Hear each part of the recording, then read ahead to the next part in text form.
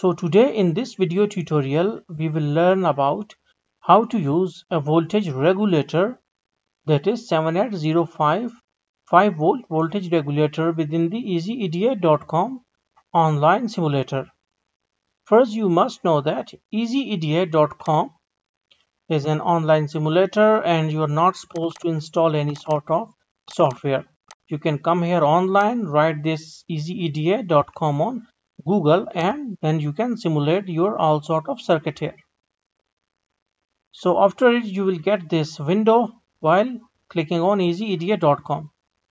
Then we can click on new project. This is our new project. We can write voltage regulator and we need to click on save. Okay, now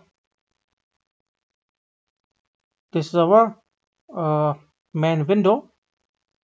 We are supposed to click on WE library, and first is we are going to work on our voltage regulator. So that first we need to take our DC power supply.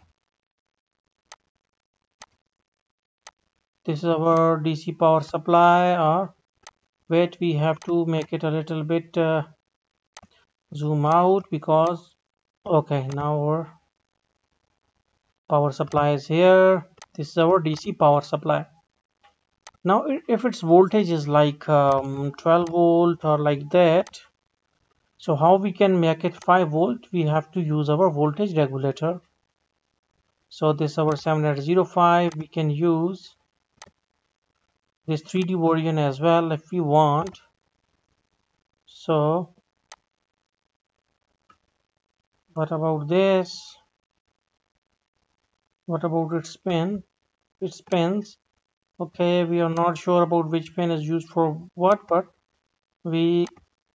okay, now we can see that it's input on the left side and then it is the output, ground. Okay, so ground must be connected with the negative terminal of the battery or supply like this.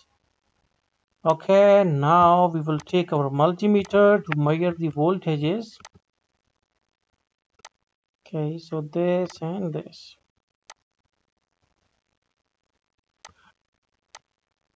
Okay, so now we need to run it out. They said first save it out, so we will go and save it. Now we need to run it, and here we are getting 4.995 volt. That is, it is used for to convert 12 volt to 5 volt. So we can use this 5 volt in order to drive certain semiconductor and CMOS ICs and also the microcontrollers.